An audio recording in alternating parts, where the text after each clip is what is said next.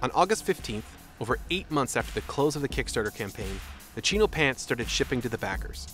When I launched my campaign, I thought, hey, I want to do Kickstarter. I had no idea what I was getting into. In the end, Barley Britches shipped 1,146 pair of chinos, 499 white V-neck shirts, 1,887 pair of socks, and 1,272 bags and thank you cards.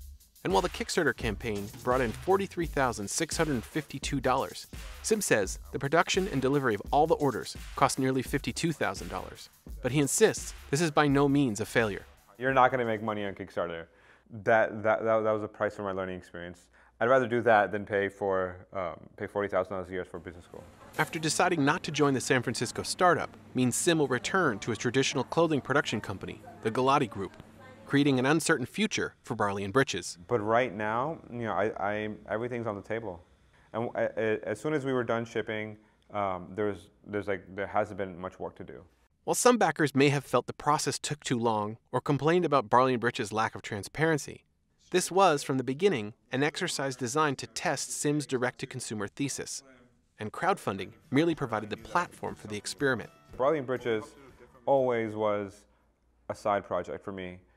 To see how, coming from the traditional world of manufacturing, I wanted to get in the front end. I wanted to open the door to the tech space, and it was an exploration of not only tech, but also of my abilities coming into tech.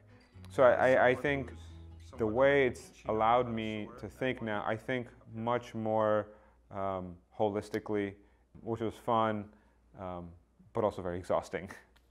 In the end, the tale of Sim's crowdfunded quest may well mirror the actual product in its lack of dramatic flair.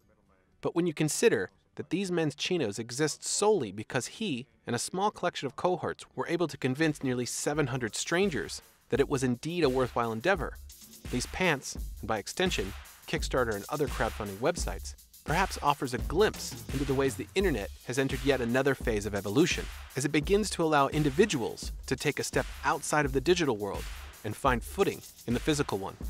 Christopher Booker, Financial Times, New York.